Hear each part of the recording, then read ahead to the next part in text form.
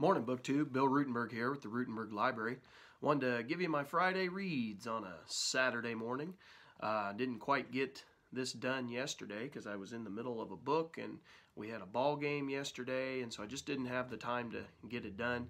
So I'm going to give that to you this morning. Hope everyone's doing well. I know some people are getting lots and lots of snow. Our snow is actually gone now. We got some early in the week and it melted. By the time I walked home last night from our basketball game, I walked through the yard and I'm like, where'd all the snow go?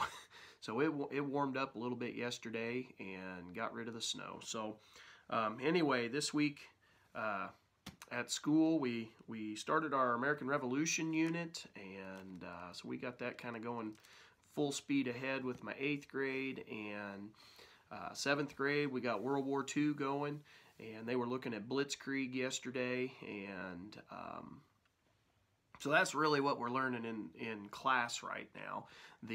My high school class went over the Black Death, and we've been going over just some of the different things going on in medieval society. We were really studying the changeover in cathedrals and in the architecture in the cathedrals, and some of the building innovations that they came up with in the Middle Ages. So some of that's been pretty interesting. The kids have really been enjoying that, and I've been enjoying teaching that. Some of that's for the first time.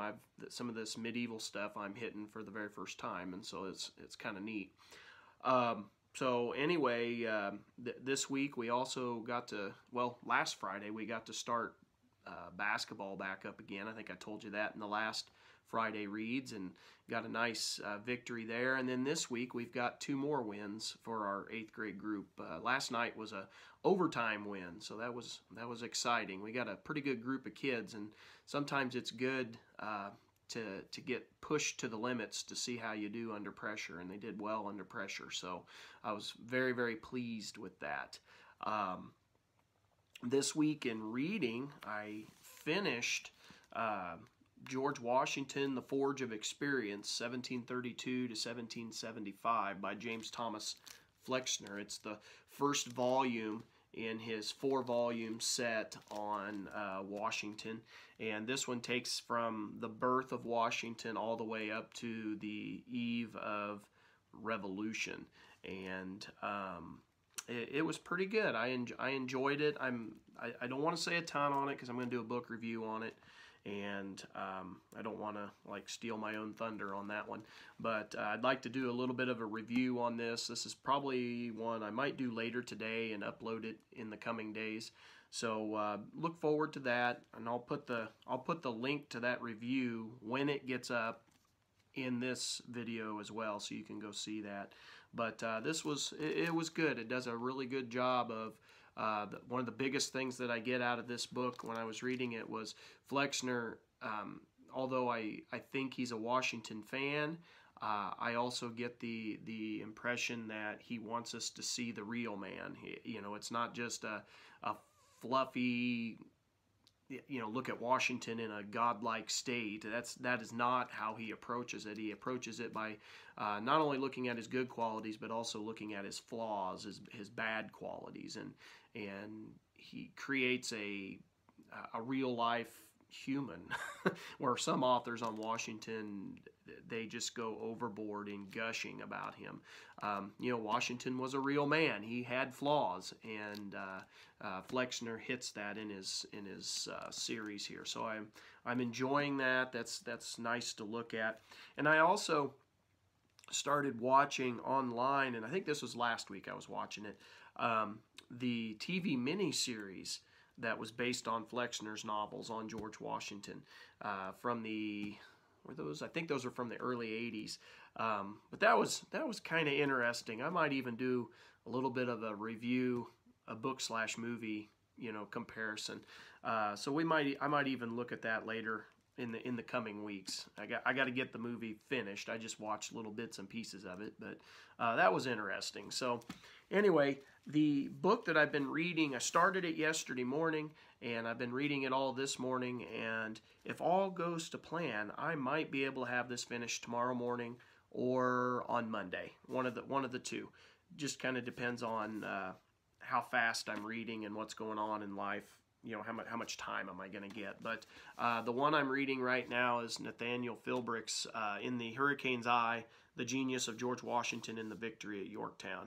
And I'm enjoying this so far. It really hits on all the stuff here at the very beginning. Anyway, it's hitting on the build up to Yorktown, all of the stuff that led up to that. So he has covered. Like right now, I was just reading about Nathaniel Philbrick drawing Cornwallis into the Battle of Guilford Courthouse, and right before that, he was talking about the battles in March out on the ocean between the British and French, and he was also talking about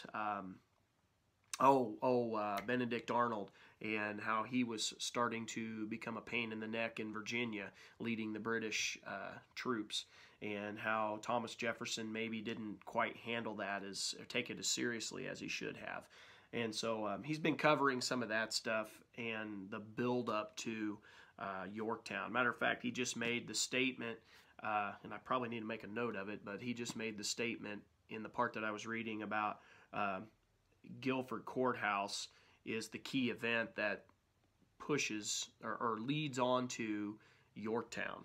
And so I probably need to go take note of that. But anyway, this is good, and so hopefully I can get this finished in the next couple days, and then I'll try to get a book review on this later next week maybe, and you know, just tell you my thoughts on the book. And then the other book that I have planned, aside from, you know, the fiction books as Christmas gets here.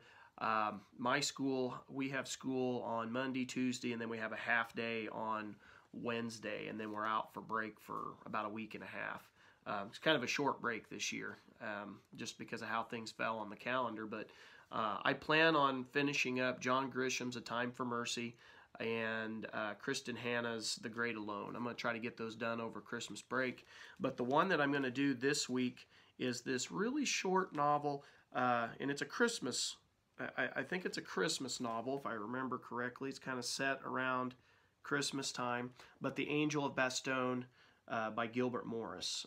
And so I'm going to try to, sorry about the glare, I'm going to try to get that done. It's only 156 pages, so I might even be able to get that done in one morning read.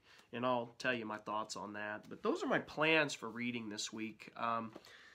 It's been I've had a pretty good week reading, actually. I've gotten some solid nonfiction reading done, and I have planned for the break some relaxed fiction reading. And I was just looking at some lists. I think when I finish this is actually the last book on my nonfiction November list that I was going to read, because I DNF'd one book. I'm just not going to finish it. I'm going to actually get rid of it because it was just incredibly boring, and I just didn't care for it. But I got the other 4 books that I had planned on reading finally finished. Some stuff came up in between that I wasn't able to get it done in November, but that's okay. So I'll do a nonfiction November wrap-up also. It's probably about time for that. And then in these coming weeks, or in this coming week, I'm also going to start thinking about creating my 2021 reading plans. I think I'm going to put together a list of 12 books, one for each month, and a list of 12 books that I would really like to get read for 2021. And at the same time that I'm getting that list done, I am going to be working on trying to finish my 2020 list and my, the nonfiction challenge. And I've got like 2 big lists of books, and so I don't think I should make any more lists past that. I need to, you know, kind of try to wrap up what my plans were. So anyway, that's how life's been going here in Iowa. Hope everybody's having a good day. Hope everybody's staying warm, and look for maybe a little bit of a warm up. I don't know, a warm up for December anyway.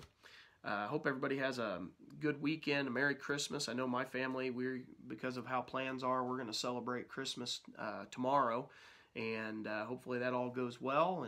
And yeah, so I hope everybody's having a good weekend. So thank you for watching BookTube, Have a great day and happy reading.